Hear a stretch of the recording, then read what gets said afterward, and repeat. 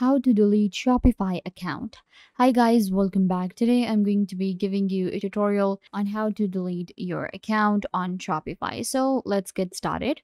First, what you have to do is simply open up your Shopify store and you'll get right here. Now, we want to actually delete our account, our store from Shopify. So there are two ways we can do that. So the first thing is that if you have an account on Shopify, so keep in mind that you will actually have your own domain, you will have your own product. So if you want to transfer it, then it's really easy to actually transfer your account to someone else and you can just transfer ownership. Go to settings and then open up user and permission, and then you can just transfer your ownership to someone else. That's one way to actually give your store to someone else. If that was the reason you were deleting your account, you can just go to user and permission and simply transfer your ownership to someone else. Then another way we can simply delete our account and simply deactivate it. It's going to be going to plans right here. So if you are on your store, just open up your settings from here. Then I'm going to go to plans, and here I can actually go ahead and deactivate my trial and deactivate my account and my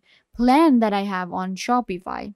So if you already have a plan, it will show you right here, and you will just simply click on deactivate, and then you can just get rid of your store. It also says if you have a plan already and if you have a store, it will also say that you can simply go ahead and simply close the store, and you can just go ahead and do that. Even if you go to the search bar right here, saving time, and search for delete, it will give you different options. If you were looking to delete pages, then you can do that from here.